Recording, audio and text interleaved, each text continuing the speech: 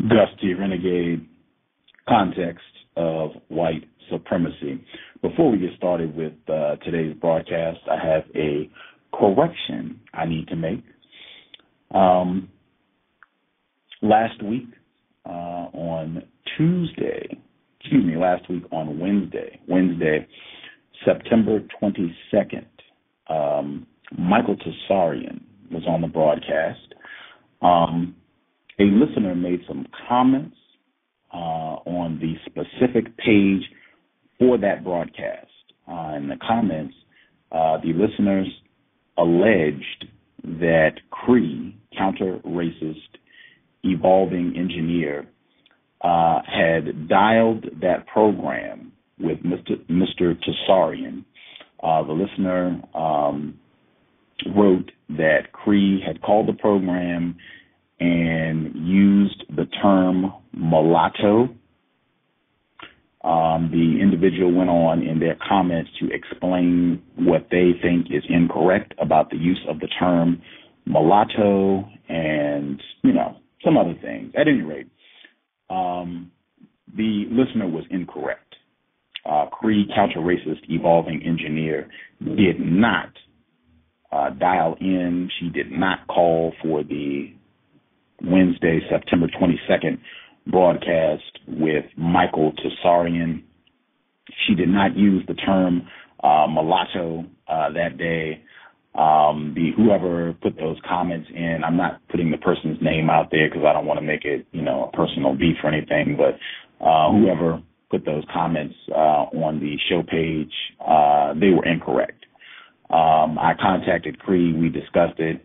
I have since deleted that particular comment. Cree responded to it. If, she just indicated that she did not call in. She didn't use the term. I left that comment there, but I deleted the comment that the listener made, and I contacted that person directly and let them know that I deleted their comment and that they were incorrect, that Cree did not call that program. And I also suggested, in the spirit of correctness and constructiveness, that that person contact Cree directly and acknowledge the fact that they were in error. I don't know if that's happened, but I did do all that. As I said, I have spoken with Cree. This represents the tipping point for me. We picked up a lot of new listeners this year and over the last couple months in particular. I've said this before. I've been saying it since the beginning, but since we have a lot of new folks now, I'll make sure I say it again. And just as a reminder for folks who've been tuning in, I have zero interest in feedback from people who listen to the context of white supremacy. I am still learning about racism, white supremacy, but I'm very confident in my understanding of racism, white supremacy, and what I am attempting to do with this program. It might not be correct. It might not be constructive. I say regularly, if you do not think the program is constructive, and it might not be, invest your time and energy elsewhere. I have no regard at all for any of the comments, whether they're constructive, whether they're not constructive, whether people like the program or not. I have no concern at all. And in fact, if I had my druthers, I would disable all of the comments on the show page because what I think when I see that, people just going and there's some people, they leave 5 comments on the show page that day. What I think directly from Mr. Fuller's code book, great spectator, non-white people in general, including people sometimes referred to as black. Explanation. The term great spectator generally means that black people and or Negroes are basically onlookers. It means that black people generally do not do anything of great and or significant value themselves by their own will, but for the most part spend their time watching and waiting to see what white people will or will not do, and in this case, responding commenting on how other non-white people respond to racism, white supremacy. The term also means that under white supremacy, no non-white person does anything of significant value that is not started, supervised, and or endorsed by white persons. Great spectator. That is directly from Mr. Fuller's code book. That's what I think when I see people just leaving their comments about the program. I will request, do not leave any comments on the show page anywhere on the page for the context of white supremacy. I don't care what you think. If you don't like the program, so what? If you like the program, so what? I am sure if you are a victim of racism, white supremacy, you can find a more constructive way to invest your time and energy than leaving your 2 cents on the show page for this program. I'm certain that not everyone will comply with my request, and that's cool too, because my delete button still works, so I can take care of that. But again, my request, please do not leave any comments on this page. I don't care what you think. If you have guest suggestions, that's great. You can shoot them to me. But other than that, this is not set up as a public forum for people to come and share their views about what they think about the program or the guests or the host or anything else. If you would like to do that, thecode.net, they have a great forum. You can write all day, counter-racism.com. They have a forum. If you Google racism forums, you'll find a ton of them. This is not one of those. I'm not interested in hearing what everybody thinks about racism, white supremacy. I pick people that I'm interested in hearing from and invite them on the program. Hopefully we won't have to do this again. Thank you so much for tuning into the broadcast. I hope it is a constructive investment of your time and energy. Now that we've got that out of the way, I will get our guest for today's program, and we will move forward. Context of white supremacy. Is racism hurting you?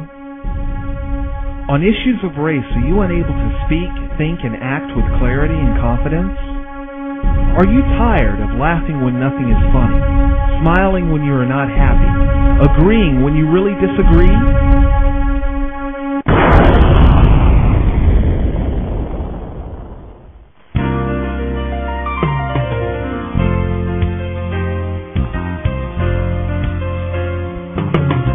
At counterracism.com, you can learn specific strategies and techniques to counter the behaviors of the people who practice racism in all areas of activity, using words correctly, following counter-racist logic, even counter-racist science projects designed to reveal what racism is, how it works, and how to counter it. The open-source code writing format allows you to pick and choose from a variety of counter-racist suggestions so you can produce the code that works for you. Stop by counterracism.com today and help replace racism with justice. That's counter-racism.com.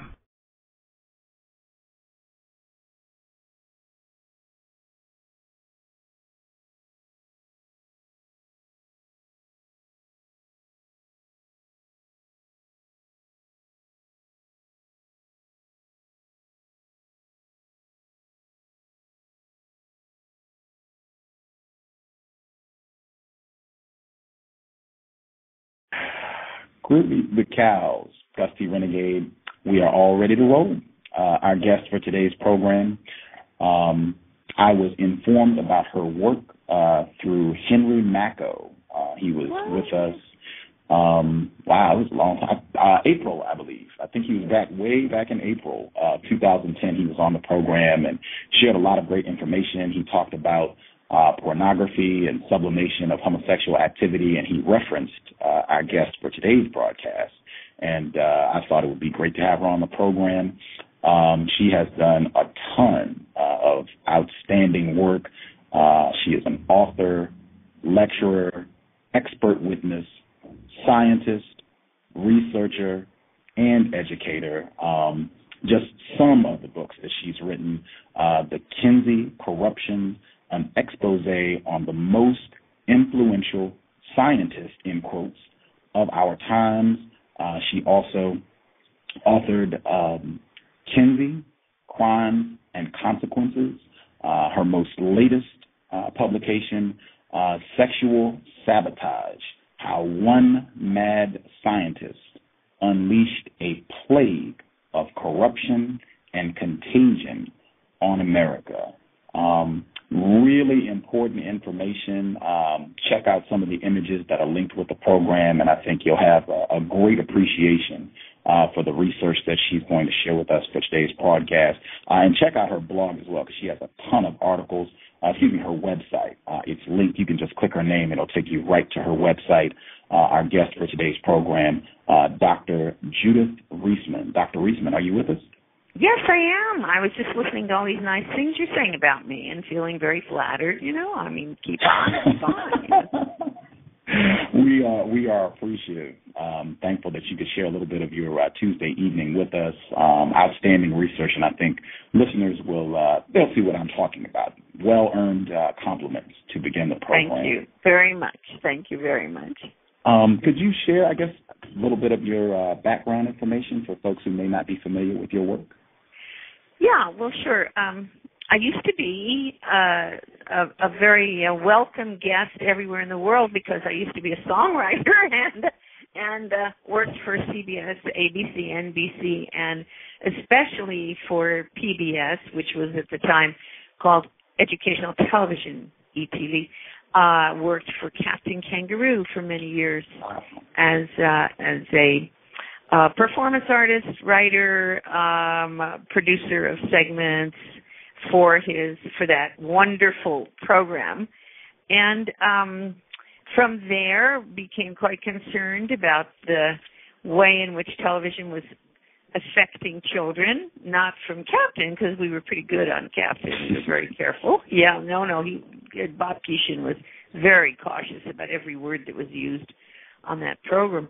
But certainly because of much of the even Captain advertising, which he tried to really be careful about, but it was still, sort of sugar cereals and things like that. Oh, goodness sake, kids are now demanding things from their parents that their parents really don't want to give them, and it's undermining their authority, kind of. And so I kind of slipped into this whole area of television effects, went back to university to do my PhD, found out that the data on television effects was already well established by the Surgeon General's report in 1973. It was just hidden from the public.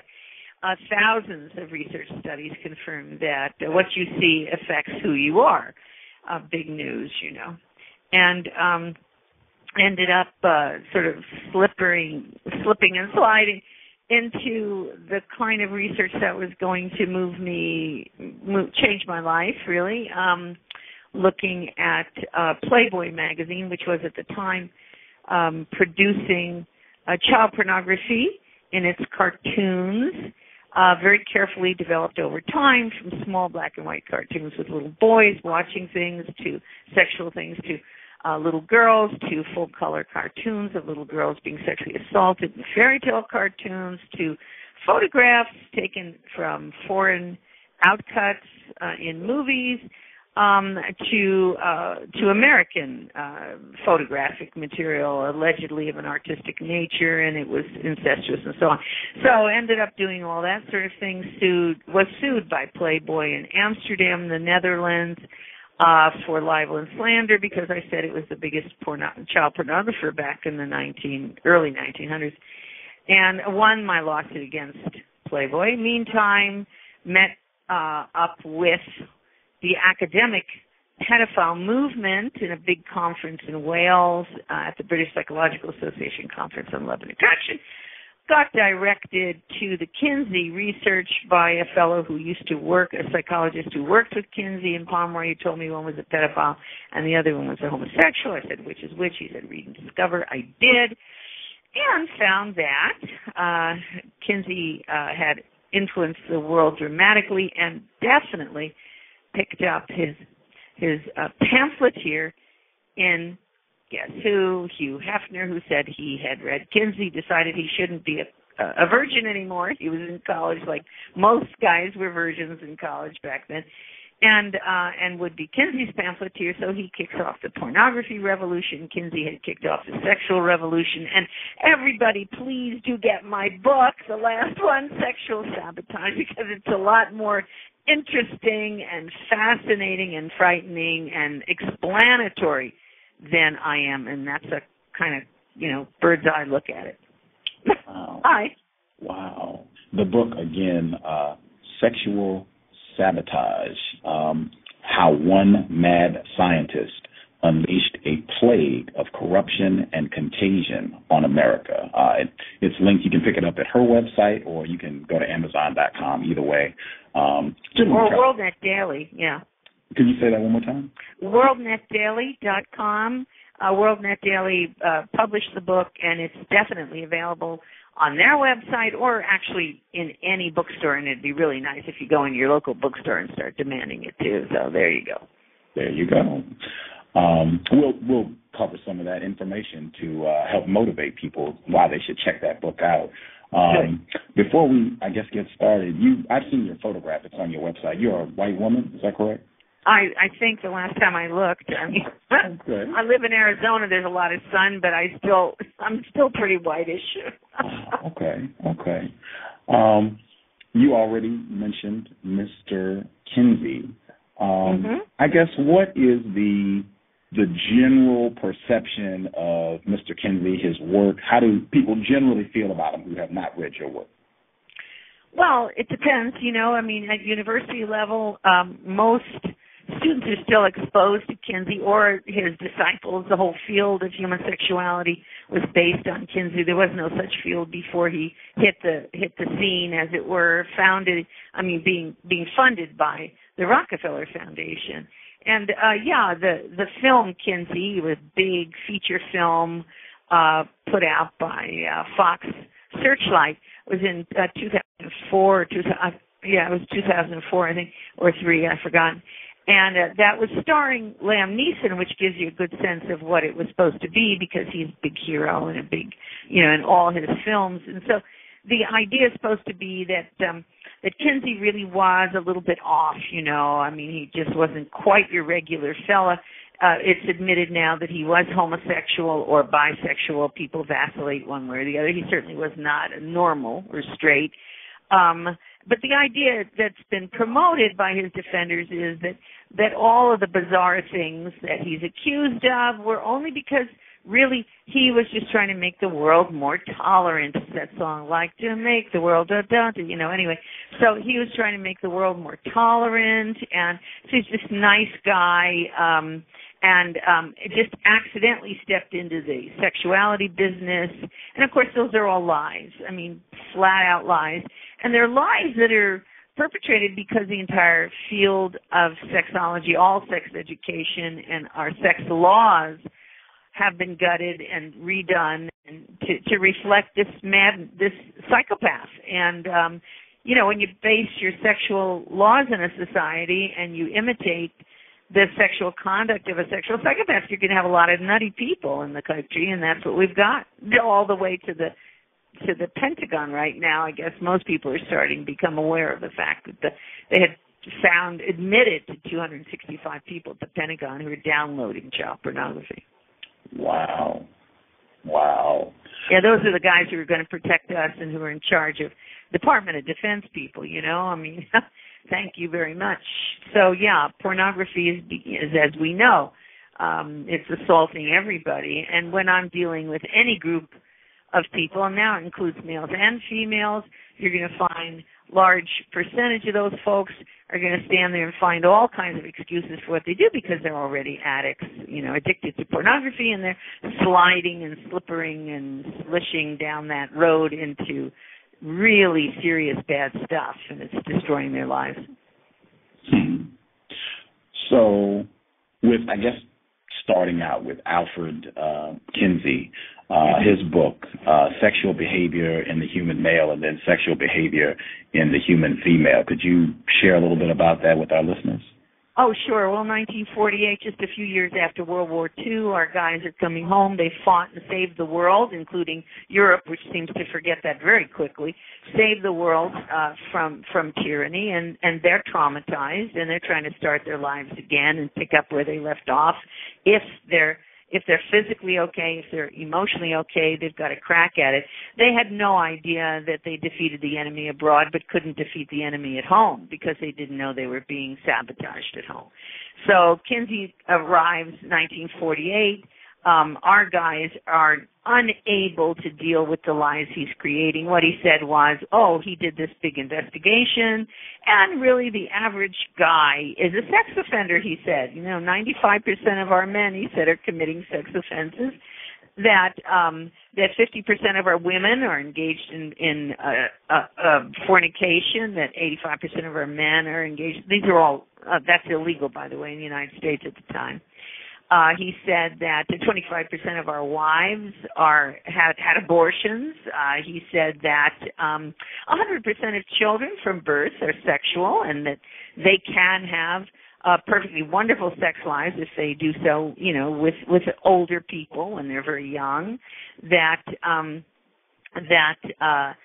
69% of our guys are using prostitutes, all sorts of things. And of course, 10 to 37% of American males have engaged in homosexual activity. Now, these were all lies, flat-out lies, because 87% of his population was self-selected. They were prisoners. They were 1,400 sex offenders. They were all deviant for the most part. Very few normal people would answer him, and certainly no normal women did. So that he redefined wives as any woman who lived more than a year with a man, and had a large prostitution population of females that he used to redefine as wives. I mean, the guy was a psychopath and a sadomasochistic one, and children were tortured for his research. Children as babies, as young as 2 months of age, were sexually tortured for his research. And his research becomes the foundation for everything that people have been taught since in the United States of America. It's a blitzkrieg across every newspaper, his pictures on every magazine. Again, you're funded by the Rockefeller Foundation. That means that nobody really much has the nerve to come against you in the academic world. They all need your grants and that sort of thing. So he really was a mad scientist. He really did torture himself so badly, his organs, that he appears to have died from his abuse to his organs. Orchitis was the disease that he had, which is basically a venereal disease, and also one that comes as a result of massive trauma. So this guy becomes the sex educator for the world. I mean, we're going to have problems. Wow. Yeah. I guess I really wanted to make sure I scooped out some of this information around the pedophilia and the research that went into his work. Could you share a little bit about that, please? Sure. He's called the father of the pedophile movement by NAMBLA, the North American Man-Boy Love Association. They had his picture on the website. I figure one of these days I'll pull it down because they keep talking about it. And there's a statement made by the head of NAMBLA saying that gays and boy lovers should hold Kinsey dear, his research dear, because everything that he has done is the battle that we fight today. So Kinsey is the father of the pedophile movement. He's the father, obviously, of the sexual revolution. He is the father of the homosexual revolution. And within the pedophile world, we're looking at minimum, and it's really so minimum, 317 infants and children, the youngest 2 months, as I said, a 5-month-old, children being sexually molested around the clock by Kinsey's team, and by Kinsey, apparently, hands-on, children who fainted, children who had convulsions, children who wept, cried, screamed, I'm quoting Kinsey, and who struck what he called their partner, that is the adult male who's raping these children. And he said that the children enjoyed it. Now, I remember when I first read that in his book, I thought, this guy's got to be a sadomasochistic pedophile, and indeed that is precisely the profile that he himself fits, and he surrounded himself with similar aberrant, dysfunctional, criminal pedophilia associated and bestiality associated people. I mean, this was a really, really whacked out bunch, and from that he gathered some judges and some lawyers and others of like mind, who then created what's called the American law, the ALI, American Institute, the ALI, anyway, Model Penal Code, which came out of the American Bar Association, and that Model Penal Code gutted all of the laws that had been protecting women and children in the United States up to 1948 when he hit the scene. Are you there? Yes, ma'am. Yes, ma'am. Wow. Yeah. I mean, and every attempt to investigate him has been thwarted. In 1954, there was a major congressional investigation of the philanthropies, and they were supposed to investigate Kinsey's research. The congressman who headed the research project was threatened with having the project stop totaling, his investigation killed, if he dared to expose Kinsey's research. So he backed down. He didn't expose it. In 1995, we tried another investigation of the Kinsey research on children, again, on children. And all that was thwarted.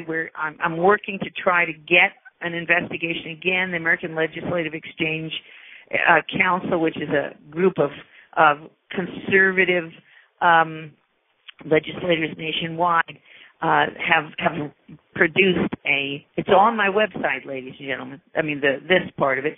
Not everything, you got to go to the book and read it because you have to know what it says. But anyway, so there's an attempt now to return to do an investigation. If the president apologized for Tuskegee, and if the president apologized for the LSD experiments on our soldiers, we certainly should be getting an apology for the sexual violence and sexual assault done to these children, infants and children, and we most certainly should be doing an investigation of this federally and state-funded group, the Kinsey Institute, which now is still in action at Indiana University in Bloomington. Wow. I want to make sure I give folks the website as well. Dr. Reisman's website is drjudithreisman.org, and her last name Reisman. Dr. I think it's .com, isn't it? Oh, maybe not. I don't know. I keep forgetting. It's one or the other. I'm looking at it right now. It says .org. Oh, is it org? Oh, I've been giving the wrong. Sorry. Oh dear. Okay. Well, thank you. No worries. I'll double check as we roll to make sure I'm not in error.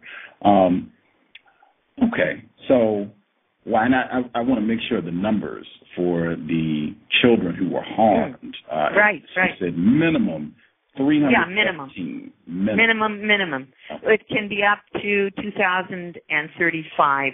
We have one man who bragged that he raped 800 children, and this was a guy who did some of the major some of the major child abuse reporting for Kinsey. And then we also have a Nazi pedophile in Germany who was corresponding with Kinsey and who Kinsey sent letters to and so forth, and encouraged him to continue raping children, told him that his work could all be used as part of the scientific data. So, again, I cannot emphasize enough that this was an insane man, a sexual psychopath, a sadomasochistic sexual psychopath. He was a pornography addict. He was a homosexual, bisexual, whatever. And I've forgotten all the other things that he was involved in, but I think that'll do it for now. Wow. In addition, I was reading a lot of what you've written, and I was also able to check out the documentary Secret History, Kinsey's Profile, yes. Which you made an appearance in. Definitely. And they in that documentary, they also said that he engaged in sexual intercourse with his grandmother. Yeah, not Kinsey. It was that man who raped the 800 children. That Kinsey relied on, who had sex with his father, his grandmother, his grandfather, children in the family, and neighbor children, and Kinsey interviewed this guy and never turned him in, of course. Never turned him in. And when I wrote to the Kinsey Institute and I asked about where this was at the very beginning, back in the 80s, in 1981, I wrote and I said, where did you get the children and what was the research protocol? The head of the Kinsey Institute, Paul Gebhardt at the time, wrote me back a very polite letter saying that most of the children were experimented on by various people, nursery schools gave them research and also by homosexual males who did this to the children and used oral and manual techniques. And later on, we found out for sure that these children are also not only raped in that manner, but they were also raped sodomized. Excuse me. But anyway, this is late at night, so there aren't children out there. Huh?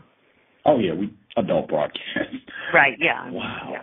Wow. Okay, yeah, so this man is critical to everybody's life today. All of our laws that were gutted, very few people realized in 1948, seduction was against the law in the United States. It was a felony crime in California.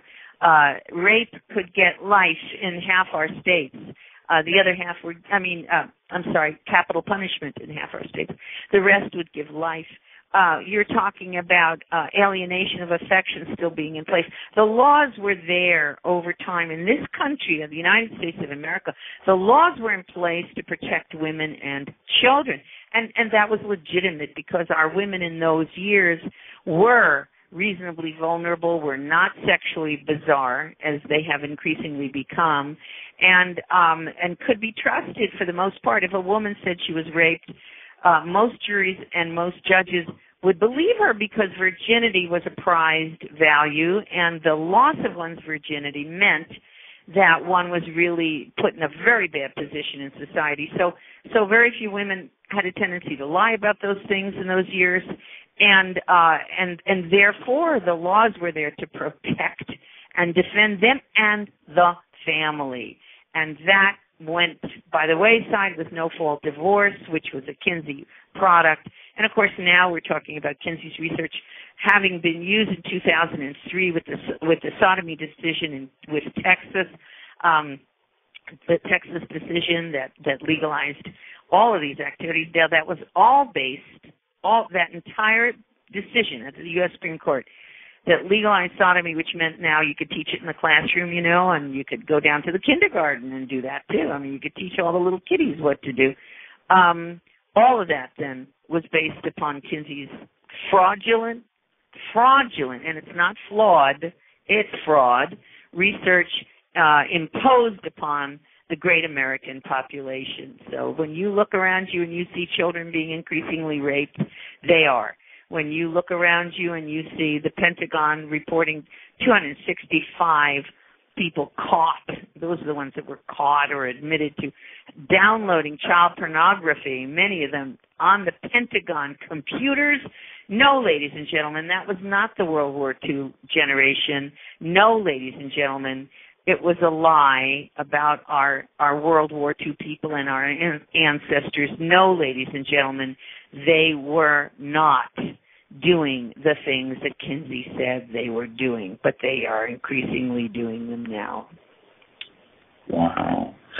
I guess you have pointed out consistently the huge impact that this criminal and deviant research had and continues to have on people in this area of the world and really beyond just the United States.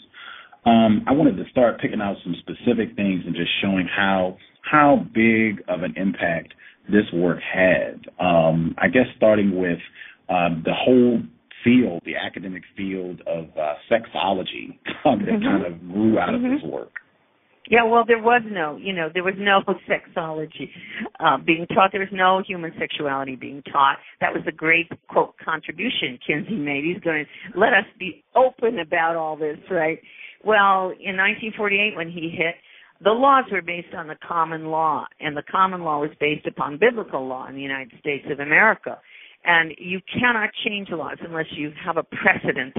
So the precedent to change our laws had to be science. Okay, so science comes in. Kinsey claims he's done all this methodologically pure research, that America is doing all these bizarre things. But, ladies and gentlemen, he argues, he says, he claims, he proves, quote unquote, there's no real bad consequence to all this promiscuity. We don't have a high rate of venereal disease. We don't have a high rate of out-of-wedlock pregnancies, which we called illegitimate at the time. We don't have a high rate of rape. Oh, gracious, no. We didn't even have contraception widely distributed, and abortion is still illegal during Kinsey. And yet, he claimed there was no real rape. None of this was really doing any harm. So if sex is not doing any harm, promiscuity, and if your parents are a bunch of, quote, hypocrites, which is what all these kids learned when they went to college, then you start the sexual revolution. You fall into that because you can't trust anything your parents say. They've been talking about their virgin experiences, and you've learned in college that your parents are liars. So all that gets kicked out onto the mainstream. You get sex, drugs, rock and roll. You get kids who are calling their parents hypocrites. These are the parents who saved the world during World War II, right? Mm-hmm. Okay, and the whole thing gets turned on its head. Now we've got the little kiddies hooking up. We've got the children sending dirty pictures of themselves. Don't even know it's dirty, to all sorts of people. Kidnapping. We have 58,200 children. Even according to the Department of Justice, which does not like to admit these things, 58,200 children kidnapped by not by family members. There were a couple million, that have been in and out of those kinds of problems. But anyway, 58,200 in 1998 kidnapped from their homes, from the streets, from the playgrounds. Most of them coming back home sexually molested, another 200 sexually raped and so forth and killed. And this is not the America of the greatest generation, Mr. and Mrs. America out there. And anybody who tries to tell you differently is way too young and has been watching too much TV and watching too many films and has to start learning a little bit about American history.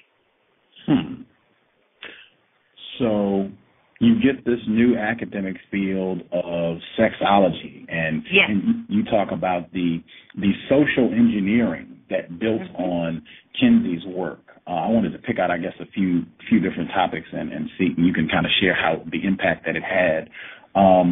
The sexualization of children. One of the quotes that really stood out from the research, it said that we found many beautiful and mutually satisfying relationships between fathers and daughters. That would be Paul Gebhardt, as I recall, or Wardell Palmer, I forget which one. His co-authors, right, who were also his lovers, by the way, part-time lovers. He never stopped, had to hang around with any one guy too long. He liked young, pretty guys, by the way. Those are the only ones he used.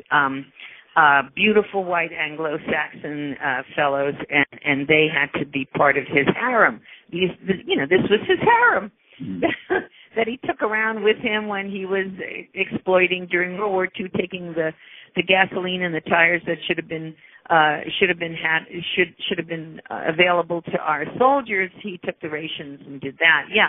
So that was Paul Gebhardt or Wardell Palmer. They both were saying those sorts of things, that you could have sex with incestuous relationships. This was Penthouse magazine was reporting these quotes by Kinsey's co-authors.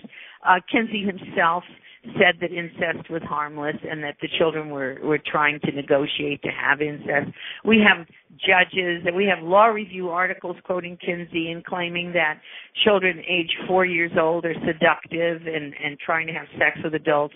We have the group for the advancement of psychiatry advocating age 7 for age of consent in our laws. I mean, I'm surprised that we aren't worse off than we are right now. Wow. Well, it's pretty bad.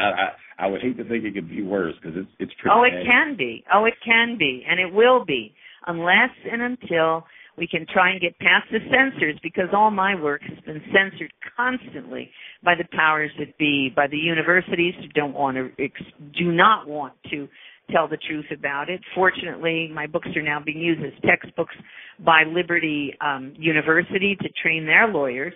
But I have found enormous censorship of my work all these years since I worked for the Department of Justice and did the research on images of children, crime, and violence in Playboy, Penthouse, and Hustler. This material is being censored everywhere. Academicians don't want to admit that they've been fools or that they're part of the problem, and so they fight it tooth and nail. The Congress has been stymied. FBI, DOJ, when I worked there, we had a major task force we were supposed to be launching, and we got stopped even under Reagan at the top. Somewhere along the line, they crushed our task force.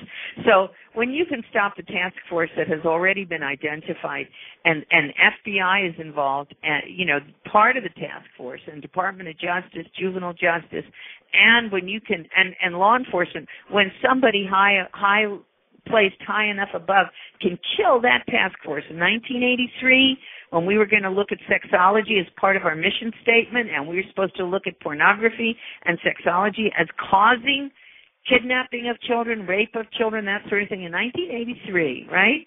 When you can kill that research, you're dealing with powerful foes up there. With lots of money, I suspect. Billions. They went after me, when...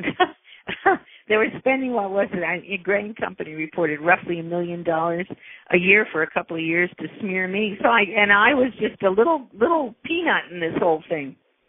Wow. You already mentioned the so-called homosexual revolution. Homosexuality was in the Diagnostic and Statistical Manual as a form of pathology not that long ago. Well done. Yeah. Did Kinsey's research have an impact on getting It was the only research. It was the only research cited to kill homosexuality as a mental disorder.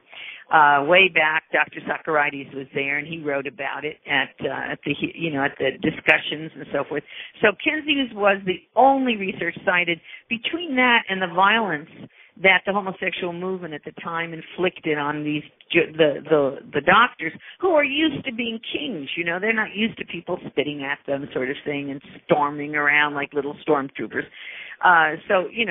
They crumbled pretty fast. But yes, the only research that existed at that time that was used to change that decision was the research by Dr. Alfred Kinsey. So he's the foundation of the homosexual movement, and they say so. I mean, there's not any issue there. They absolutely claim him as the father of their revolution. Do you think it was correct that homosexuality was listed as a form of sexual deviance? Oh, no, yeah, of course it is. Of course homosexuality. It's heterophobia, by the way. It's fear of the opposite sex. In fact, that's what we're talking about.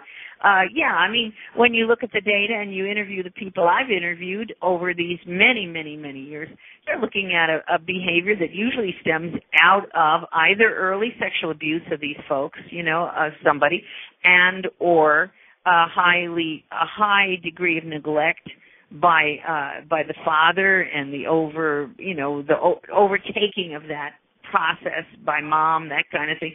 Yeah, these are not happy, healthy environments that folks are growing up in. And when you add pornography as is existing today, I tell you a story. I was lecturing to one recovering homosexual group, and the lights are going on for these guys everywhere because, pornography is a huge component of homosexuality that is, quote, heterosexual pornography, if you call it that, but it isn't. You introduce the young boy to sex with a man by showing him Playboy in the early years now. Then it was Penthouse and that sort of thing. So you try to introduce him slowly, and then you manipulate him and you take him over, and then you tell the boy he's gay, I mean, we've got thousands of young men dying of AIDS who have been infected by adult males, right? Do you see thousands of adult males being arrested for killing these young boys because they've had AIDS? No.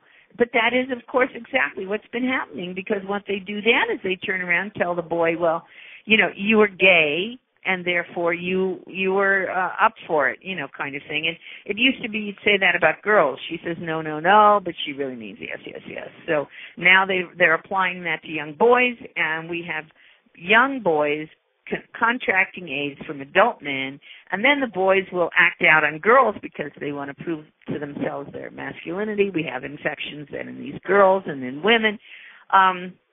So it's a bad situation. Nobody who is quote-unquote gay is happy. I mean, this is not a happy place to be.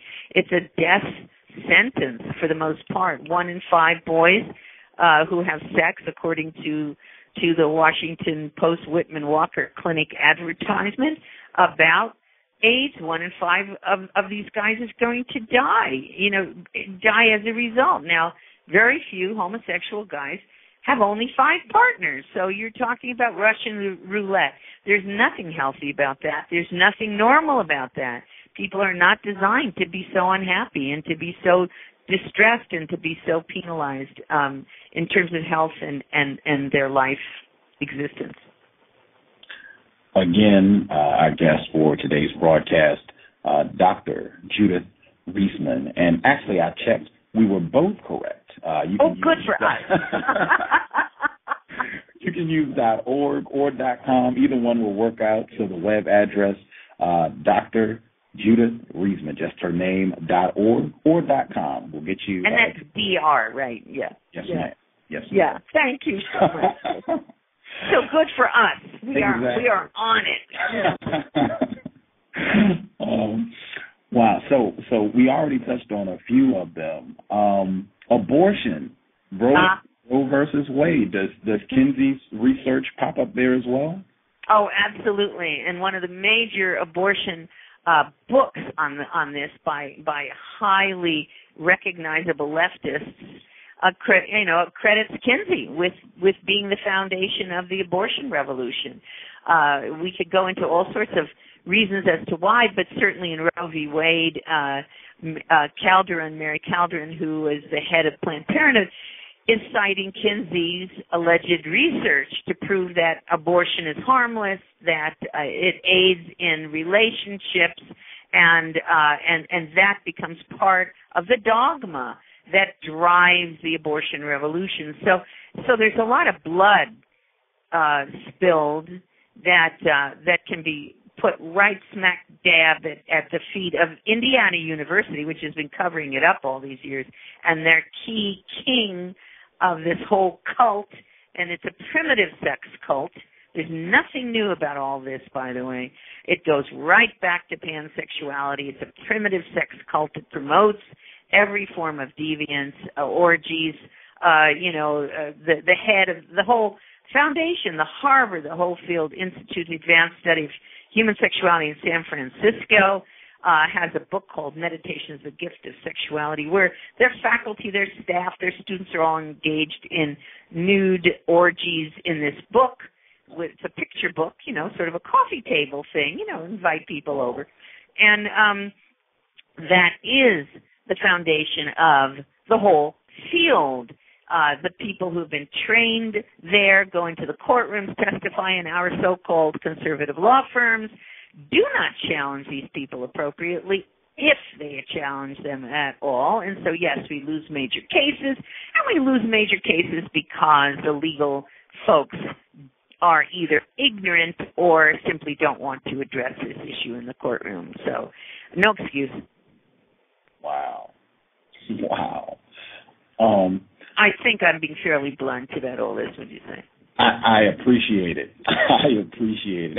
And I mean, you back up strongly everything that you say in your writing and your articles. You have a lot of evidence to support what you're saying. Let me tell you, if I wasn't able to support every single word that I have uttered, that I have written, I would have been sued off the face of the earth by these guys. The Kinsey Institute threatened to sue me a long time ago. I said, go for it, and they backed down so fast.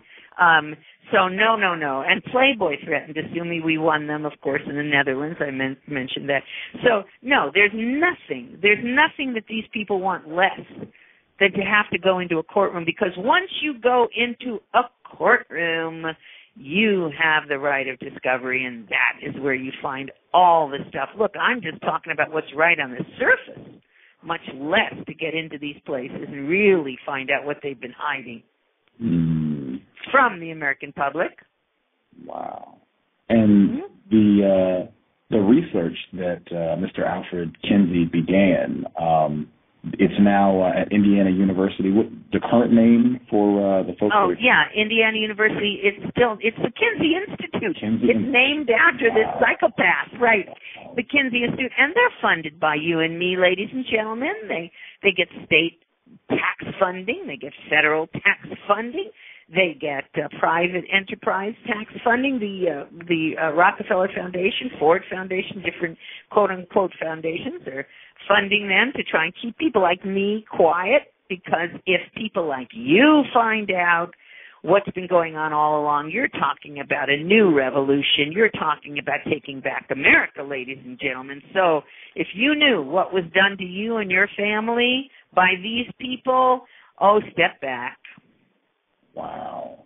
Wow. And these folks are still unwilling to divulge the research so people can really see what information they had, and pedophiles and what have you they worked with. Is that accurate? Oh, yes. They threatened to destroy the records. If they are ever challenged, they give all sorts of fancy reasons, privacy and all that sort of stuff. But we happen to know that when you go around raping children, you don't have the right to privacy, do you? I hope not. Yeah, well, not yet. So no, I mean, all of that material ought to be in the hands of the public. It's public domain. These were publicly funded people. They owe, and they are obligated legally to turn over all their records. We just need a couple of judges to slap an injunction on those guys and get the police to guard the doors before they destroy everything. I guess when I was just a little more ignorant, less informed than I am now, if someone had come to me and said, we're gonna lower the age of consent for sexual intercourse, I would have probably said, that's no big deal. That might even be a good thing. I don't really see a problem with that. What is your stance on the age being lowered as a result of Kinsey's work? Well, it's tragic. I mean, of course it's tragic. You're opening children to every form of sexual violence and sexual exploitation. We have to remember one of the things that's critical and to understand, and that's the reason you can't have sex education in the classroom, and that is that the human brain, it does not begin to achieve frontal cortical maturity until roughly age 21. You're talking about bringing sex into people's lives when they're absolutely unable in any way, shape, or form to handle this kind of stimuli. Look, most adults can't handle it. That's why you want to have sex in marriage, where there's some chance that you'll be able to work through problems that come about and that sort of thing. The old common law said marital coitus. That's what it is. The marital act is what it was called. We weren't talking sexual intercourse. We were talking the marital act, thank you very much. And by golly, that is exactly the kind of concept that allowed this country to become the most affluent, the most productive, the most outstanding nation in the world. You've got to guard the sexual conduct of people. People have to be able to engage in sex in extremely safe and secure environments, and the only safe and secure environment for that is when you're married to somebody that's going to say, I love, honor, and cherish until death I do part, and they may not stick by it, and there may be problems, but that's a heck of a lot different than the hooking up today that's driving people absolutely insane, and I use that term advisedly. Wow. So that's my reply to that. Which term? Insane. It's, you're talking about an attack on the mental stability of our youth. Absolutely an attack on that, because you cannot have kids engage in this kind of activity and expect them to be able to function appropriately in their lives and in society. It's not going to happen. You'll have a few people who come through. Yeah, sure you will, you know. But for the most part, you're going to start talking to the whole issue of people succumbing to alcoholism, succumbing to drug consumption, succumbing to pills. Our young guys are now taking Viagra because they can't function without it. Give me a break. This is not a healthy, happy bunch of people. Wow. I can point to one group of folks that I think they're very happy. I think these folks benefited a lot from Kinsey's research and the so-called sexual revolution, the pornography industry. Oh, yeah. Pornography industry absolutely was the major outgrowth of Kinsey. I mean, he made his own pornography. He forced his staff to participate in all pornographic stuff he was doing up in his attic and in his soundproof rooms at Indiana University. And by the way, there's every reason to believe that was continued after he died. But yeah, but I don't know that I would call the individuals happy. I would say maybe they think that they're happy because they're racking in the money. But you're again talking about an industry that relies on drugs, alcohol, and every other, and that is rife with sexual disease. I urge people to go to Shelley Lubin's website. She's a recovered pornography star and prostitute, and she's got a website called Pink Cross because she has turned her life around and become and converted and is helping women and men in this lifestyle or death style really. And she'll give you some real heads up on the trauma and the misery and the heartbreak and the physical abuse and physical pain that's part of that whole field. There's nothing pretty about it, ladies and gentlemen. Nada. The website, I just found it, thepinkcross.org. Yeah. That's the website, Shelley. That's it. Thepinkcross.org. Yes. I urge people to look at that website and look at what Shelley did. Oh, she did such a beautiful, kind job, gentle and thoughtful with her section on the dead porn stars, where she just kind of lets you go through all of these young women and young men whose lives have been completely destroyed. They were porn stars, and they're dead now, based on a suicide, drug overdose, everything in the world that you can possibly imagine. This is not a happy place to be. And the advertising that's out there that would advertise this to children, to young girls, young boys to go into, oh, look, do this, you'll be lovely. Look at this Paris Hilton, what a good example. I mean, and this Lindsay Lohan and all these pathetic people whose lives are completely ruined. And no news there. You can't do sexual promiscuity in a world and still stay healthy. Everybody knows that. Okay, so let me play devil's advocate for the folks who go ahead. Say, this just sounds kind of prudish and indeed. We're just talking about having sex. It's natural. It's healthy to have sex. It doesn't have that big an impact. Pornography is just it's entertainment. It's fun, and it doesn't have any sort of lasting, long-term repercussions on my mental health. What would your response be? Well, then you better start reading more and thinking more because your brain's already addled. Because the research is so clear. And if you needed research, I mean, anybody who's still kind of on their feet and starts to think about it knows that that's ridiculous. First of all, we're talking about seducing and collecting younger and younger people into this activity. We're talking about age of consent dropping. We're talking about Children now being used, it used to be that if you were downloading pornography at the Pentagon, you'd figure they were downloading adult pornography. Forget it.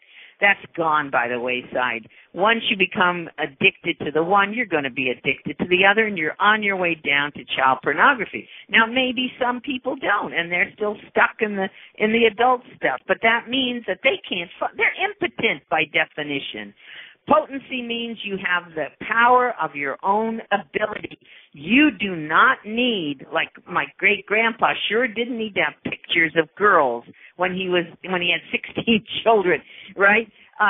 Potency means you have the power of your own masculinity. What people don't understand is all pornography has been aimed at the creation of impotence, at emasculating men. Women were just women, the girls and that sort of thing. They are just the tools, the booty, that comes out of this. But the attack has been on the men. Potency means that you have your own power. Impotency means you're without that power. You can't make love to the person that you're supposed to love without imagining an image of somebody else, or even imagining her in an image or a scene. That, by definition, ladies and gentlemen, means that the individual who has to do that is impotent. And that is exactly what all pornography of every kind, so-called soft and hard, will do to the user after any period of time. So you may think that you are potent because when you picture that image and you're with somebody, you're using that person simply as some kind of a receptacle. There isn't a relationship. That means you've been taken over, bud, and you are controlled by the guys who produce the pornography and not by your own potency.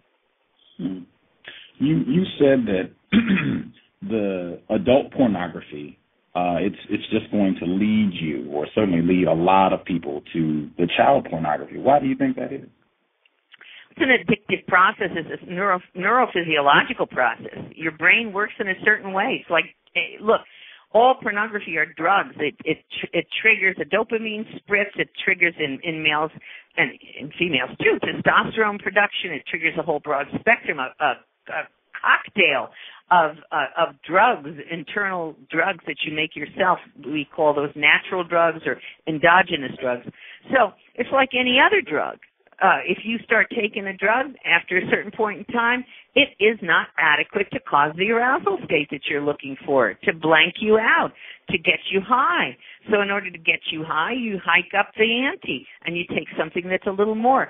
All pornography triggers shame, massive shame. If you lose your ability to feel enough shame because you've become adjusted to one level of pornography, you'll reach out for the rest. It'll be sadomasochistic. It'll be bestial. It'll be various forms of sodomy, that sort of thing. And then eventually, and not so slowly anymore with the current state of affairs, you'll slip down to a great extent. A lot of you are going to slip down into child pornography. Everybody says, oh, I would never do that. Well, I'm sorry, we're arresting them right and left because we still have a few people that'll do the arresting. But when we have enough police and we have enough judges and we have enough legislators who themselves are addicted to pornography and addicted to child pornography, what do you think is going to happen to our laws? Wow. I guess why? Why do you think this billion-dollar pornography industry is aimed at making males impotent? Well, you can start off with just a personal deal. I mean, I think that the guys who themselves are impotent, that guys who have lost their ability to be masculine, their ability to have a relationship with a human woman, to produce a family and have all of the beauty and all the joys thereof, as well as the trauma and the struggles, that those guys are just incredibly jealous. As far as I'm concerned, we know full well that somebody like Hefner, who can't function without his pills and stuff, and who can't even function then, and Guccione and Flint and all the rest of them, we know that they're jealous as the devil of any male who can function and who can be a real man, because they aren't real men. And then, of course, there's all the rest of it. I mean, in terms of the conspiracy theory sort of thing that The more you can destroy the men of any country, the more you take over that country and you control that country. If the males are not there to defend our laws, if the males are not there to fight these battles, then you've taken over the country, and that's exactly what we see taking place today. So take your pick, or come up with something better. Wow. This is really detailed. I would encourage folks, go to her website, because you can look at this for yourself and see some of the charts and read some of the articles, books, and what have you. But you talk about the sex industrial complex and how the porn industry, the pharmaceutical companies, and the sexology academia, they are all related. They have a nice synergy. Can you kind of break that down for our audience? Oh, absolutely. Forget the what did we call it? Eisenhower, the war complex. I've forgotten what he called it. Yeah, you're really now talking about the biggest, the most important mind control structure that's ever been created, I think, and that's the sex industrial complex. For years, sexologists who are trained dysfunctionally and who watch pornography for hours, days, weeks, months in order to get their degrees, by the way, we're talking about sexologists having gone into the courtrooms to stand in place and to claim that all pornography is really harmless and actually is good. It helps us, it helps us grow. In fact, that's what C.O.W.S and Planned Parenthood claim when they go into the classrooms today. But anyway, so for years we had this link up between big sexology and big pornography. The one supported the other. The pornographer paid the sexologist to do their bidding, right? And just like the tobacco used to pay tobacco used to pay the scientists to claim that tobacco was harmless. So we have sexologists being paid by pornographers to claim that that's harmless. Well, as you created more and more dysfunction, the sexologists were happy to say, and I quoted in there, our dance cards are no longer empty. We now are wanted by big pharma. Well, of course they're wanted by big pharma, because when you emasculate your population, they need the little blue pills. So big pharma steps in to give the little blue pills to everybody, start giving everybody Viagra, they're paying a fortune to try and find a little blue pill like Viagra for women. They've got a whole bunch of those they tried. They didn't really work. But the other big piece of that thing is that as you're able to sexualize a society and make the children engage in sex early, you're able then to go around and say, well, we have to now vaccinate all our little babies for Hep B, which is a venereal disease, and now we have to give HPV to our little children. Why do we have to do that? We have to do that because we're assuming that they'll all be sexually active from birth. That's billions of dollars that goes into the pockets of big pharma.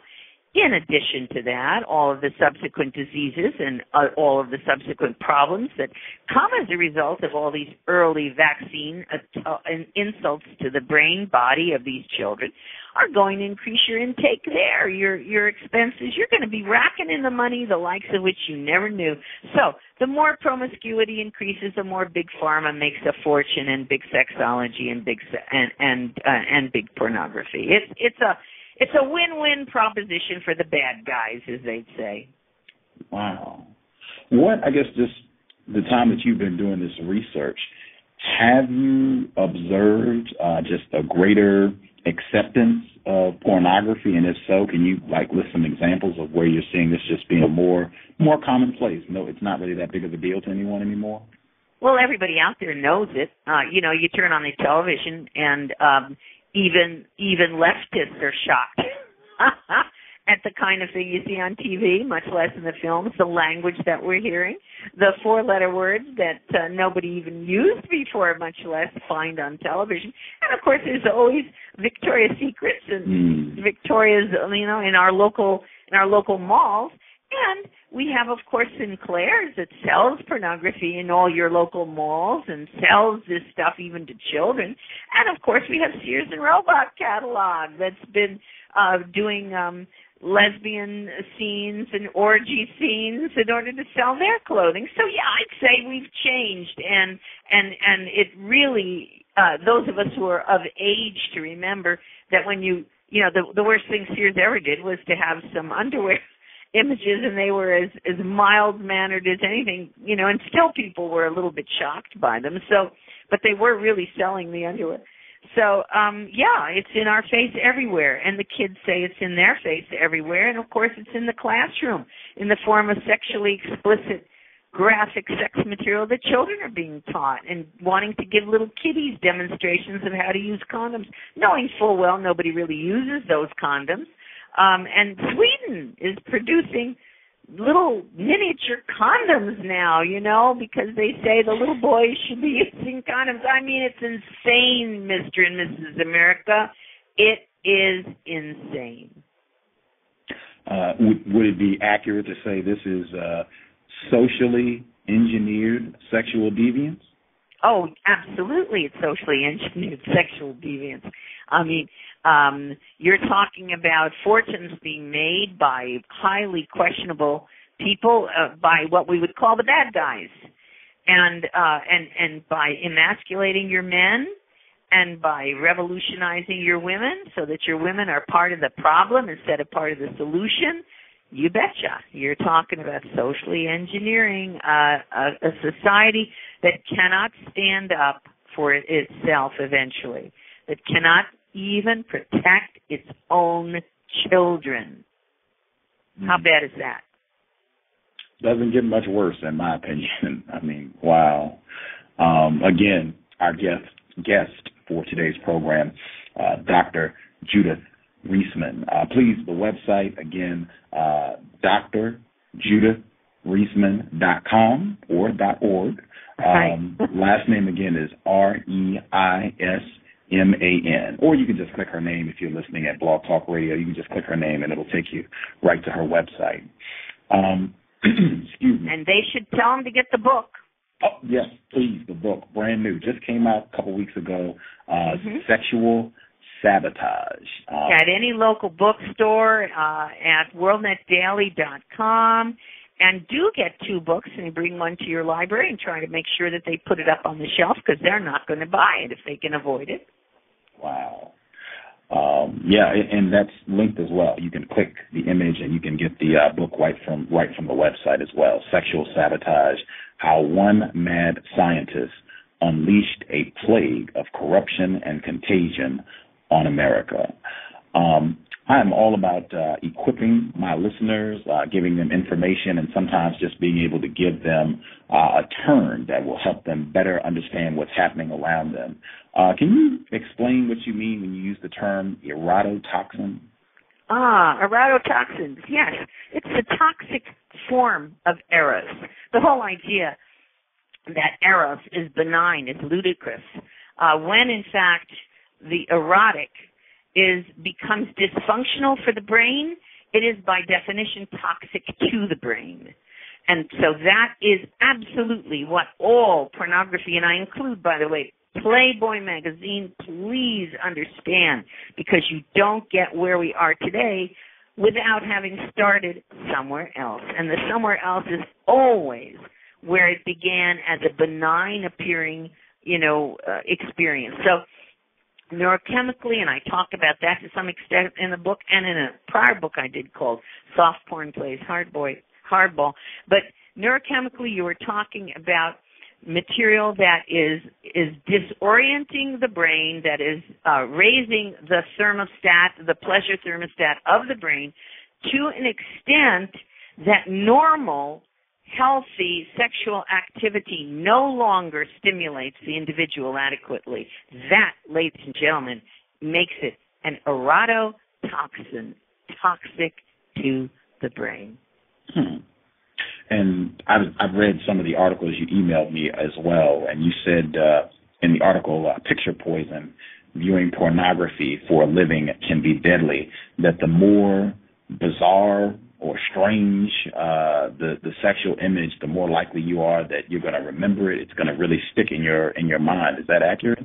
Oh, absolutely, absolutely. And all the brain science data now confirm that. They're taught. We now know what we've known all along, but it now has names and now has all sorts of hard MRI, brain study proof, and that is that we have something called the mirror neurons, which means that when you're looking at these kinds of sexual activities, just like when you're looking at violent activities, you're going to feel in the relevant component part of your body the kinds of stimuli that you're experiencing. That's why you don't look at pornography, ladies and gentlemen. This is not a good thing to do. That is supposed to be a private relationship that you have with a human being you can trust and love and honor. The minute you step into that kind of world, you're stepping into a world of shame and hostility, and that then hikes up the level of arousal. So, yeah, you get a couple that's committing adultery. They're in the hotel, and they've been planning this for years, and they're going to go for it, right? And somebody else fire.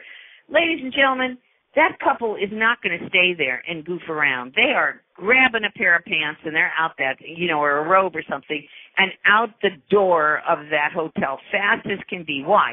Because fear is much higher a stimuli than is sex. Pornography was never just about sex. No way. If it was, it would have no real value over your relationship with someone that you love.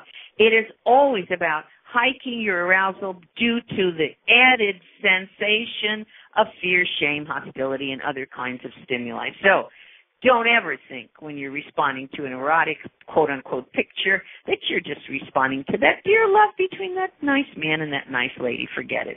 You're talking about knowing that you're engaged in some kind of voyeuristic observation, knowing that you're peering at people you should not be peering at because that's instinctive. And once you know that, you're feeling shame and you're feeling embarrassment, and that's if it's even just nice stuff. You said peering at people that you know you shouldn't be peering at. You're voyeur. Okay. You write about how that's another damaging aspect of pornography is that it blurs the boundaries between what's private and what's public. Is that accurate? Mm-hmm. Oh, very accurate, very accurate. And our laws had been, pre-Kinsey, based upon our knowledge that there's private behavior and there's public behavior, and that much of what goes on in private absolutely does not belong in the public sphere. And that then changed once we began to say that the public did no longer have any control over sexuality because it's a private activity. The minute that happened, we began to lose control over our ability to monitor that sort of behavior. So that's why it slipped out into the public sphere, and it came through pornography into the public arena, and from pornography into your local, your local malls and your TVs and everything else. So, you're not meant to be voyeurs. You're not meant to be peering at other people's private activity. Neither their hygienic activity nor their sexual activity. And the minute we begin to do those kinds of things, we're worse than animals, because animals basically try to do things like that in the bush. Wow. This is a different, as I said, to the folks who are listening to this broadcast, please visit her website because Dr. Reisman, she has just a ton of information. One of the articles on your site, The Naked Truth, an interview with you, on page 4, you're talking about how a lot of the stimulus and arousal that people get from pornography, involuntary. I mean, your brain just starts firing when you see these images. And you wrote that it's not exclusively a heterosexual problem, that this can also happen with homosexual stimulus. Sure. An individual is exposed to homosexual material, and due to confusion, shame, and hostility, he or she feels aroused. The individual is really just in a state of crisis, but the brain interprets it as arousal, which causes him or her to self-identify as homosexual. That really jumped out at me because I heard someone who identifies as homosexual almost give that story verbatim. Yeah. If you talk to to many homosexuals or people who think that they're homosexual, people who have been seduced into this activity, they will confirm those kinds of stimuli as taking place, and they try to rationalize. Now, when you're in a society that is pushing homosexuality as normal everywhere you turn, then what you're going to have is it becomes extremely difficult for that confused person, and usually they're teenagers. Usually it's a younger person who's confused as it is. I always find it amazing. Kids go to school and they're confused by mathematics and all. They don't suddenly decide that somehow because they don't understand mathematics that makes them a bizarre individual. But because they're confused about their sexuality, and people are always confused. They want somebody to love them. They want to be admired. They want to be treasured, right? And so and they're frightened because there's such a desire for that pretty girl or that handsome young man to find them wonderful and then not to exploit them. There's so many nuances. There's so much confusion there. So much crisis that takes place. And I have interviewed more people who have been caught in that crisis, and then they've been told by older persons who seem to be knowing so much more that they're homosexual, and they're caught within that framework, and that has directed their lives, and they can die, as a result. By the way, you mentioned the business, the article I did on viewing, and I should reaffirm to the public, to your public, that within the Department of Justice now, they're having to give people who look at pornography for any length of time, they're having to give these people special treatments and give them periods of time off because they are so disturbed by the stimuli that they're seeing. So there's a great recognition now amongst the professionals in the field that what they have to look at is highly disorienting for their lives, so that they're being treated. Now, that treatment is not available to the average person, the average teenager. And by the way, none of this is covered by the First Amendment. Images aren't covered by the First Amendment. Children can decipher images and decode them. Illiterate people can decipher images and decode them. That means they're not speech. They are something else entirely. They're an arousal stimulus, and they, in fact, subvert the speech process, subvert the meaning and the mission of the speech process. There's nothing there that's consensual. It happens without their consent, and it happens to override all cognitive processes. There's no free speech in these images. Wow. What are your thoughts then on, now you have a lot of homosexual material being promoted in the school system Absolutely. to very young kids. What are your thoughts on that? Well, that's why I want to take it into the courtroom and get this material, presented to juries so they can start ruling on the lies that are being perpetrated to our children and making people pay for it. You need a couple of good, solid tobacco-like lawsuits where those who are promoting this material, that is Planned Parenthood, C.O.W.S, and some of the teachers, some of the administrators, you get them into a situation, and some of Big Pharma, depending, where they are able to prosecute properly with real knowledgeable lawyers. So far we haven't found them too often. You get that into a courtroom and you end your problem. People start paying through the nose millions of dollars. The next thing you know, they clean up their act.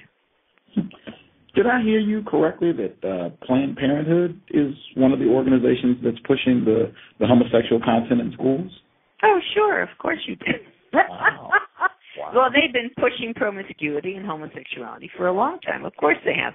As a matter of fact, I got involved in this whole sexology field when Shaker Heights High School was distributing to its high school students a pamphlet that they produced, Planned Parenthood, called You've Changed the Combination, in which they were telling children way back in 1974 it was, to have sex with your friends. Now, see, here's a lawsuit just waiting to happen. Have sex with your friends. If she's been stoned, ask. If she's too young, ask, but doesn't say don't have sex with her. And they go on and they give all these other bizarre things, and that your parents have tried to force you into heterosexuality, because they're afraid of you being homosexual, so they want you to look at, to fool around with girls. Yeah. And then they end up by saying, if you want a virgin to marry, buy one. I'm quoting this.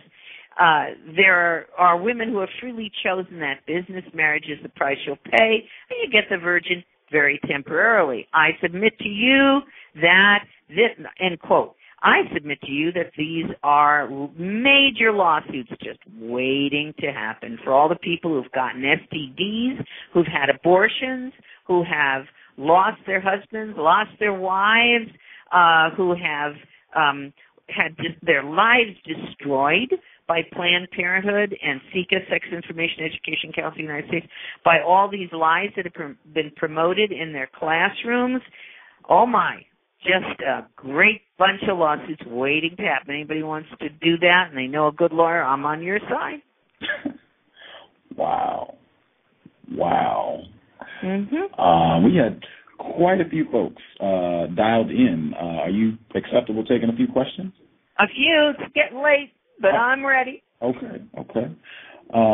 Person, I don't know what the name is. Rondo, you have a hand up. I don't know if you're on your Skype or what have you, but if you have a question, sir, your line is open. Hi. Good evening. Hello.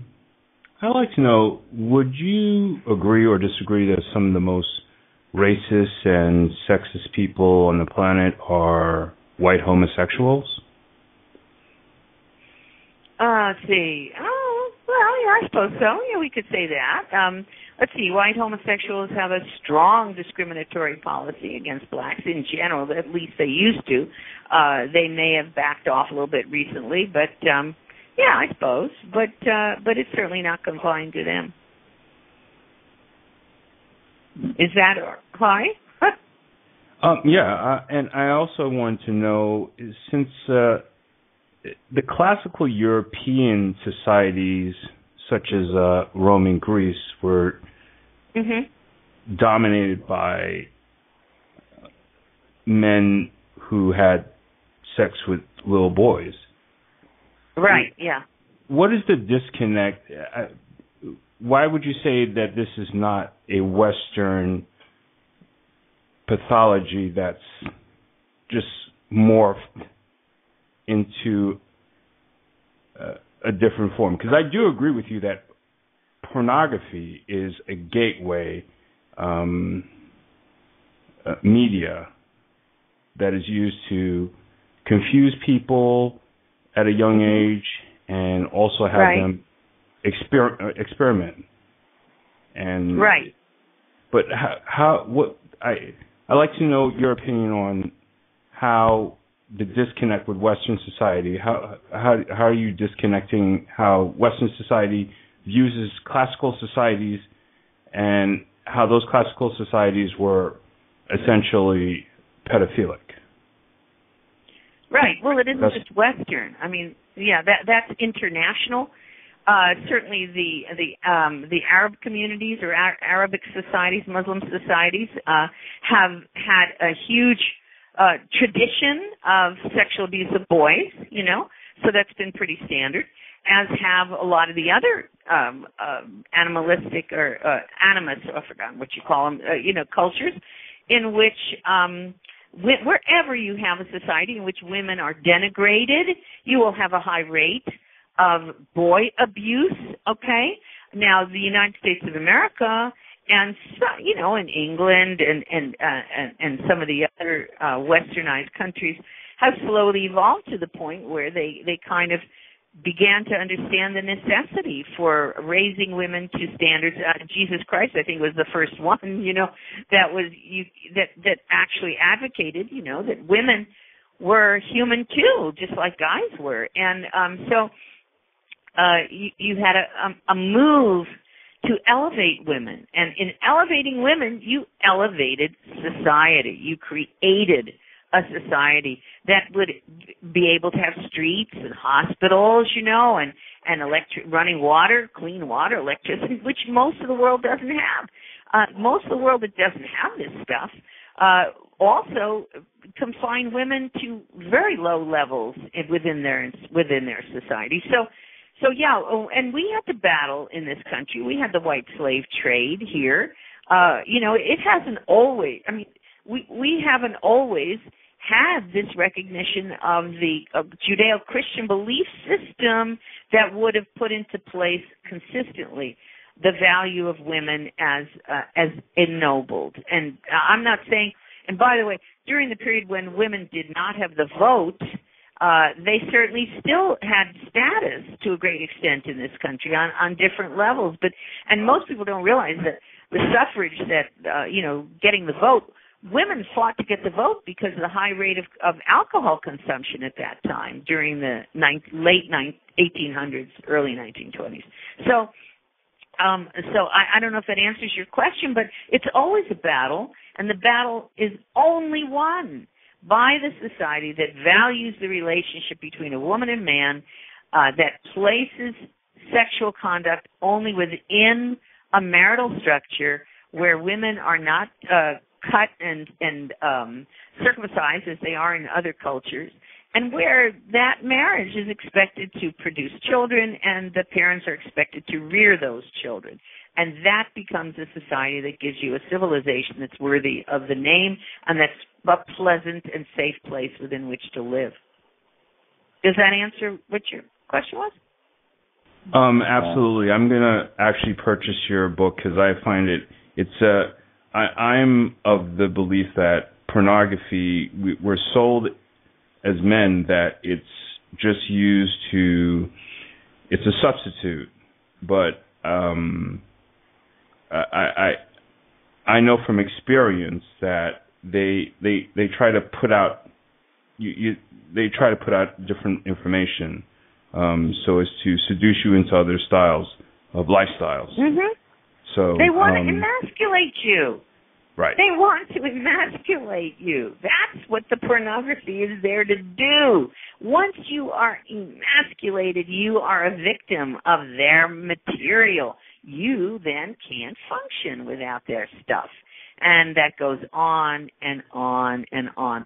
Otherwise, if you married some woman who you loved and she loved you, you could begin to actually live a very full life without ever having recourse to any of these expensive indulgences. And that, by the way, the pornography is linked to the alcohol consumption and the drug consumption. Oh, I should mention, there's a reason that Playboy magazine always promoted illicit drugs and always sold illicit alcohol.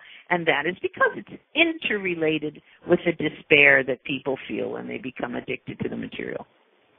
Does that sort of... So do buy the book. It's linked. You can get go to the website. You can click the icon for the book on the program. And you said WND? Yeah, WorldNet Daily, right. WorldNet Daily. You can pick it up there as well. Person who called from a blocked number. Did you have a question for Dr. Reisman? Was that me? Yes, ma'am.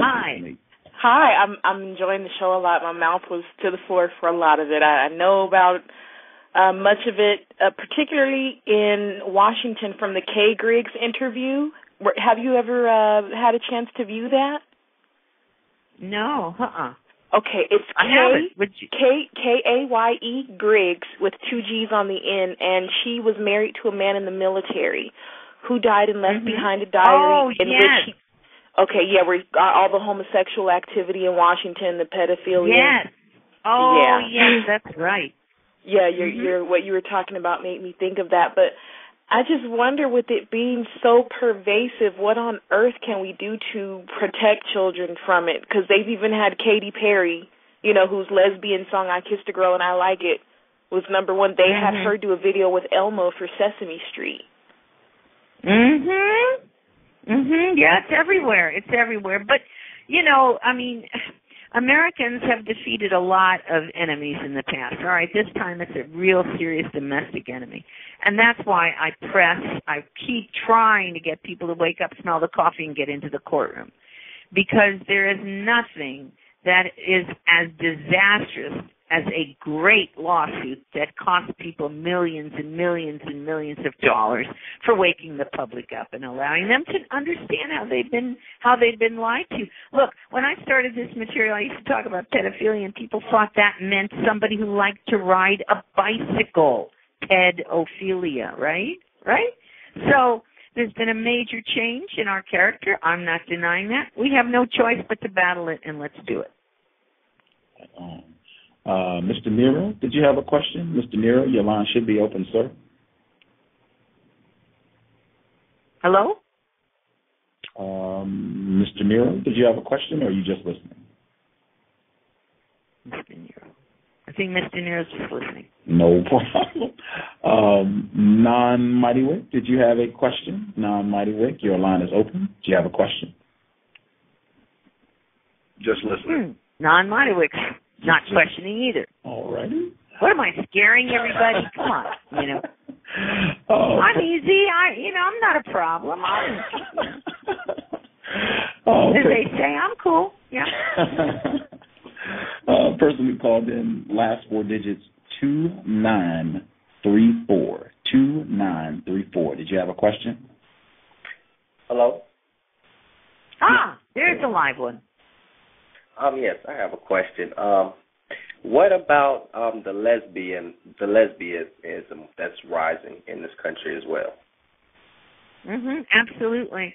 Well, when promiscuity increases massively, everything increases. Now, lesbians generally in the past have really been, for the most part, incest victims. Homosexual males very commonly were not incest as much victims as they were victims of males who came after them, from the age of, say, about 13 on sort of thing, or younger. But 64% actually of our forcible sodomy victims are boys under age 12 now. But lesbians, what has happened now is that lesbian behavior has changed radically from the way it was earlier on in 1950s or 60s or 70s, really. And the lesbians have adopted more and more of the sadomasochistic kind of stuff that our homosexual males are moving into as well. They're heavily into what they call leather, which is sadomasochism, which they torture one another.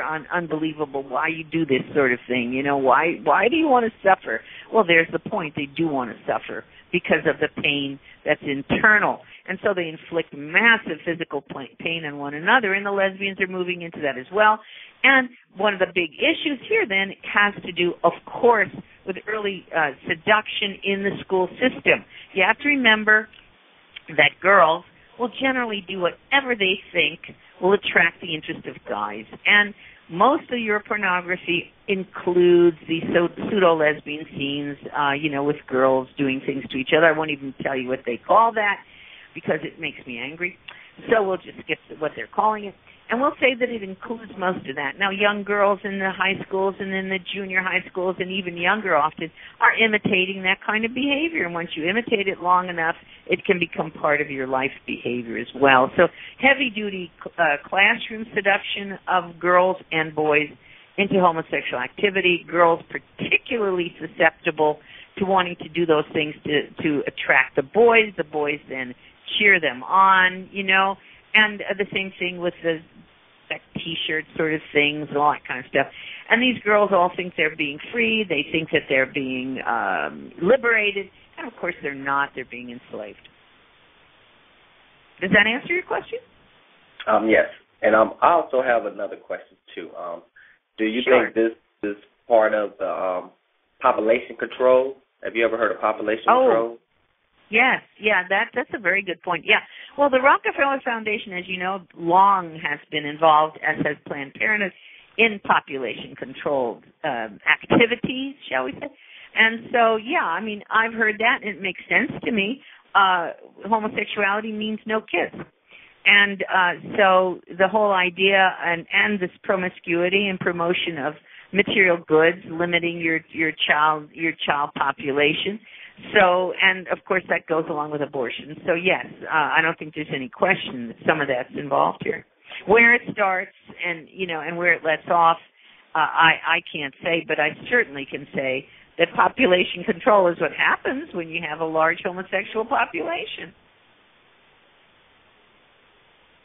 Right. Does that answer that? Yes. Thank you. Sure.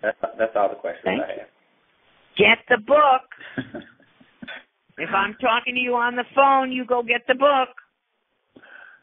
Sexual sabotage just came out. Sexual sabotage. Lots of this information that we've discussed and a lot more detail is in the book. Sexual sabotage just came out. Person who called in 7894. 7894, did you have a question? Okay, 7894 doesn't want to talk to me either. You're hurting my feelings, 7894. You know? And I do urge people to get the book, but also to give copies to their loved ones, to people they feel. I mean, it's an objective book. It's not a book that's hysterical in any way. And so, if you're concerned about turning it over, to people, it's well footnoted.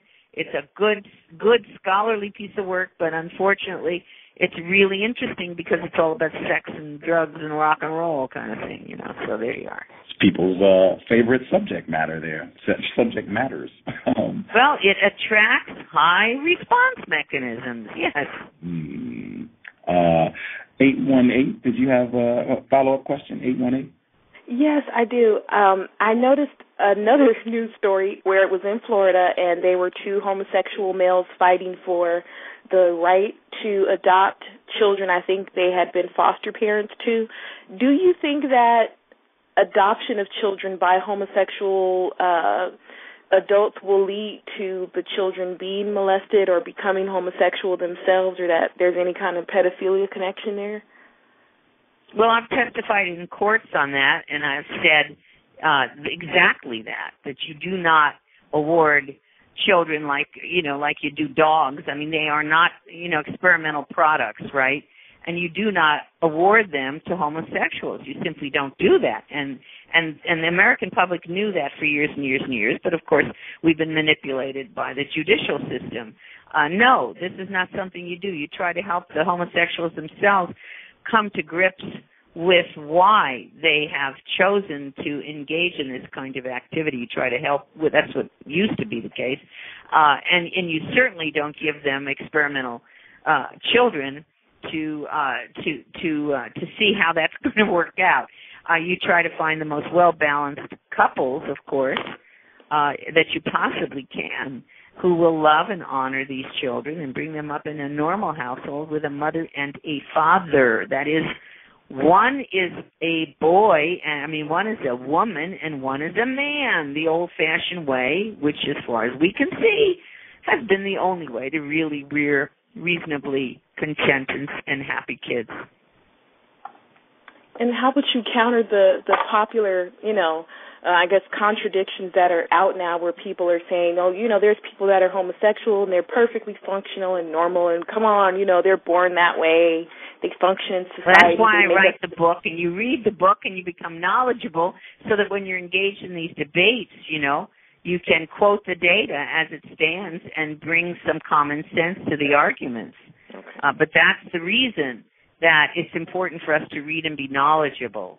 When I've been in the courtroom, I've won, and I have won because, I'm knowledgeable in the area, and I've done the research and read the homosexual material itself, a very important book, Men Who Beat the Men Who Love Them, by two homosexual males, all sorts of material out there. I read a great deal of homosexual literature because it's within the literature of the population itself that your answers will be found.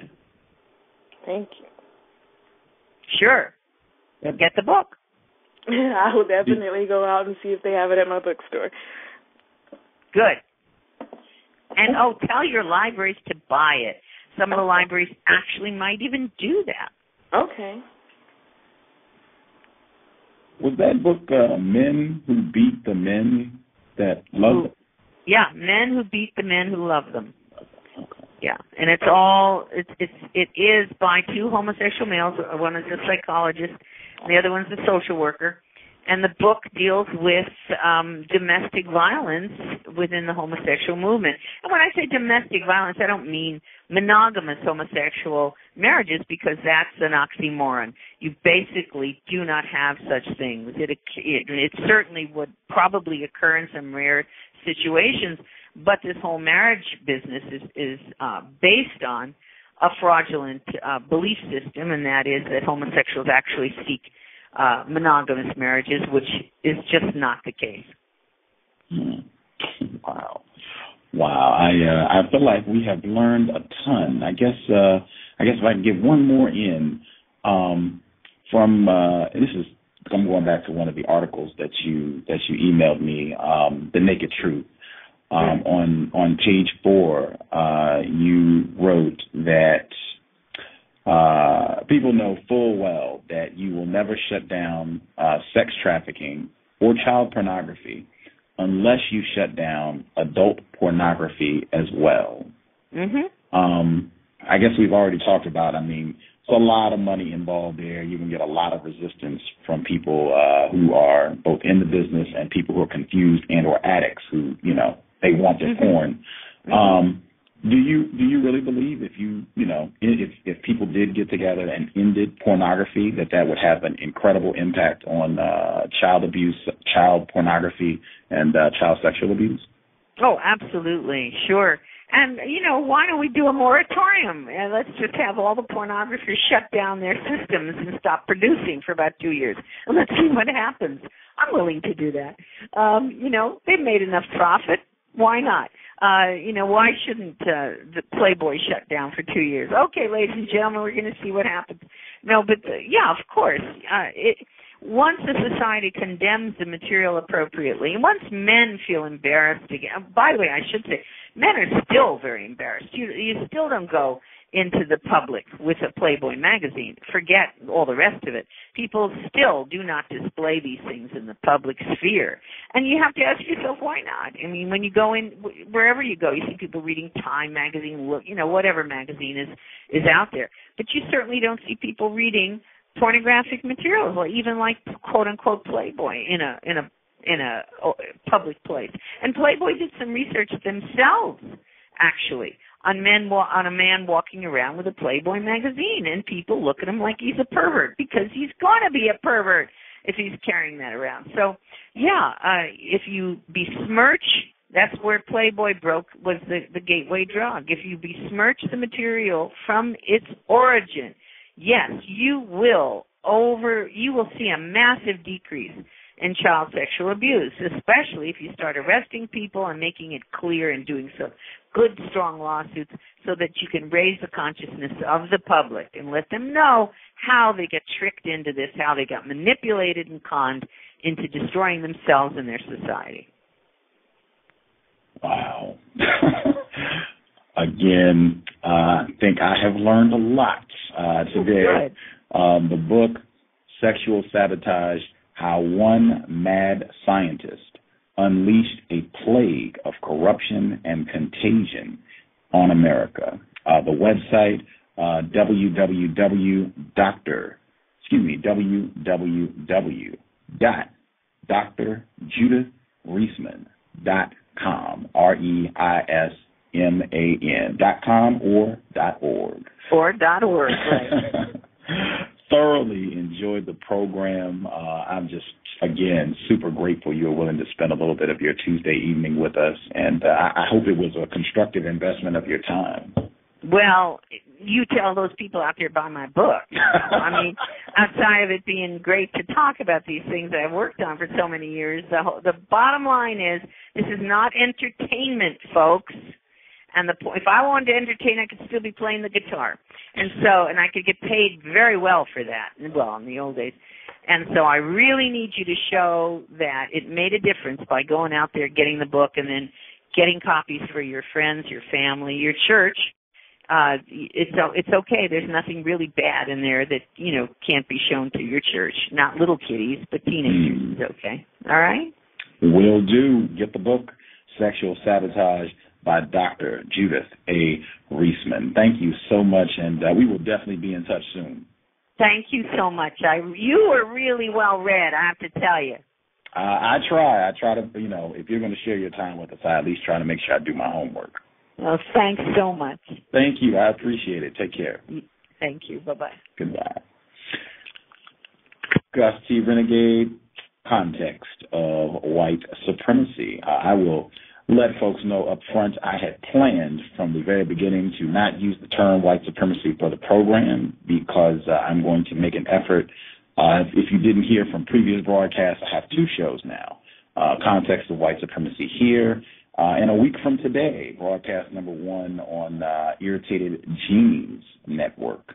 War on the Horizon. They do have their own radio network, and I will have a program there once a week, every Tuesday at same show time as today, actually, 7 p.m. Eastern, 4 p.m. Pacific. So my plan was to do the program here and then to see if I can get her back on the program, but do it over there because I think Irritated Genie and the gang would be very appreciative of her information. NAMBLA, anybody who's been listening, I know you've heard Irritated Genie bring that up before.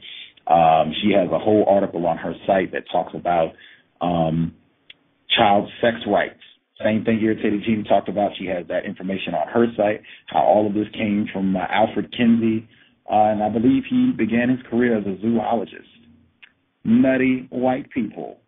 At any rate, what I would like people to do, if you're listening to this broadcast at Blog Talk Radio, take a moment.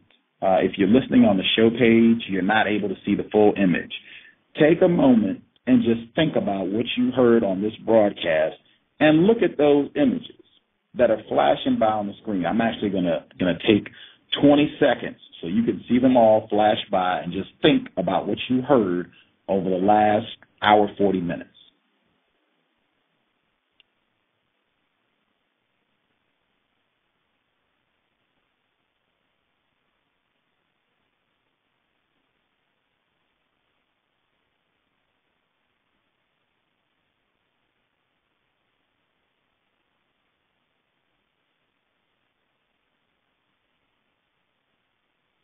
Okie dokie. For folks who are not at Blog Talk Radio, and even for people at Blog Talk Radio who might not know who everybody pictured is, I'll go ahead and give you the roll call so you can put names and faces with these folks in case you need to do more research. So I'm just going to start where I am. Venus Williams in her tennis outfits, the infamous R. Kelly, Montana Fishburne just did the pornography video, Lawrence Fishburne's daughter, Little Kim. We got Janet Jackson from the Super Bowl being molested by Justin Timberlake, suspected racist. 50 Cent. We got a shot from Monsters Ball with Halle Berry and Billy Bob Thornton. Kobe Bryant when he was accused of raping a white woman. We got Eddie Long. And I missed one. What was the photo I missed? Josephine Baker. White people, I said this before the program. If this program is constructive, you should be able to easily connect those images with the information that Dr. Reisman shared. My view, white people are really doing a job on black people in degrading us sexually.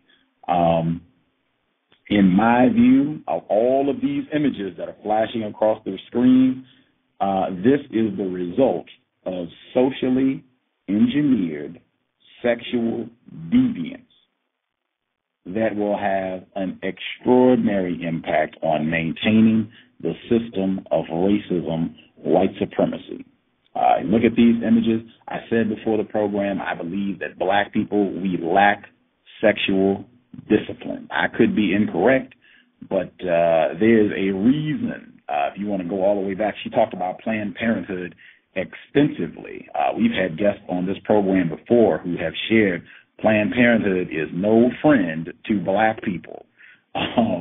If you go all the way back in December when Mark Crutcher was here, he is the white person executive director of Alpha 21, there is a reason that since 1973, abortion has killed more black people than AIDS, cancer, diabetes, heart disease, and violent crime combined. I believe the reason is racism, white supremacy, and specifically, I believe the reason that gruesome figure, and it could be incorrect, white people do lie, so it might not be true, but I suspect that I have reason to believe that might be accurate. But if that statistic is accurate, I believe that the same thing that's causing that statistic and the number of murdered black children is the same reason why you have R. Kelly, Montana Fishburne, Kobe Bryant being accused of rape, Eddie Long. Racist man and racist woman encourage and promote sexual deviance. That's what they do. It helps maintain their system. Tons of folks have come on this program and shared that. I think it would be incredibly constructive if non-white people, black people, could be much more disciplined with regards to sex. A lot of the things that she said, prudish, very prudish, not having sex until marriage and all this other stuff. But, system dominated by racism, white supremacy, if being liberated, what they say, sexually liberated, these images, if this is going to be the result of being so-called sexual liberated under a system of white supremacy, I'd rather be approved. I would rather be approved. If R. Kelly, Eddie Long, Montana Fishburne, Little Kim, if this is going to be sexual liberation under racism, white supremacy, I would much rather be approved and say, hey, let's not get married, let's not have sex until we get married. All of that. Let's be proud to be virgin. All of that. I would much rather go that route. If we're under a system of racism, white supremacy, I would much rather try that than to have this sort of foolishness continue. I could be wrong. I know some folks don't believe that black people lack sexual discipline. I could be wrong, but my observation, it's a big problem. It's why we can't stay out of the bedroom with white people. It's why the abortion figures are so high. It's why Eddie Long. It's why R. Kelly. The list goes on and on and on. I believe our lack of discipline sexually is one of our big problems to replacing white supremacy with justice immediately. Think about it. Come to your own conclusion. At any rate, quick notes. Sunday, very important program on Sunday. Eddie Long situation, I can't say I've been following it a lot, but I have, read some reports. I've been reading a lot of the articles on CNN because Mr. Eddie Long is in Atlanta, Georgia, and CNN is in Atlanta, Georgia. For people who do not know, Eddie Long, black male, he has been accused of engaging in, it would be pedophilia, because 4 different black males have made allegations that he sexually abused them while they were minors. They were under the age of 18. In Georgia, the lowered age of consent is 16, and I believe most of these black males were 17 or somewhere in there, but they were 16 and up, at least from the reports that I've seen. But at any rate, he's facing those allegations, and they're still waiting to see what's going to happen. There is a black male. His name is Shane Lee.